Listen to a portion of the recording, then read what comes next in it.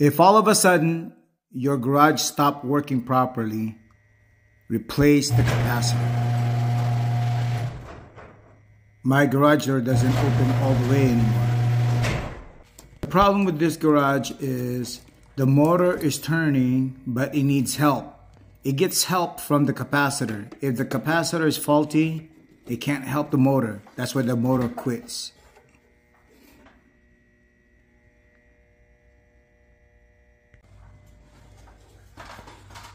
Label the capacitor wires.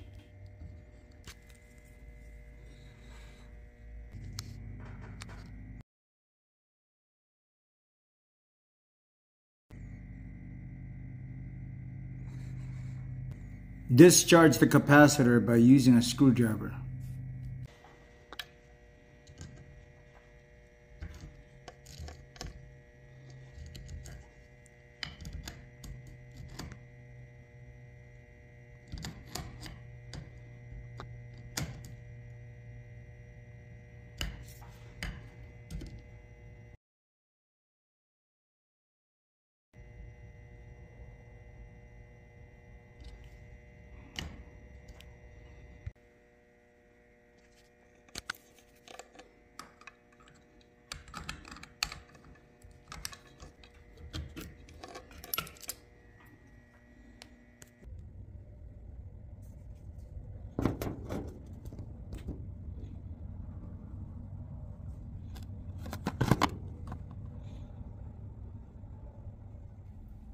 Wow, the new capacitor is smaller, but it still has the same 70 microfarad.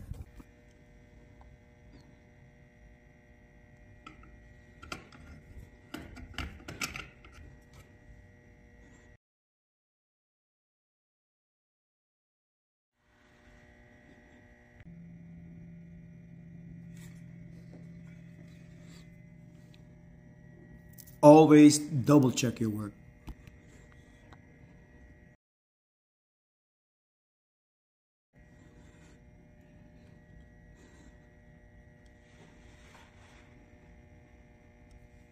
All right, it's time to test it.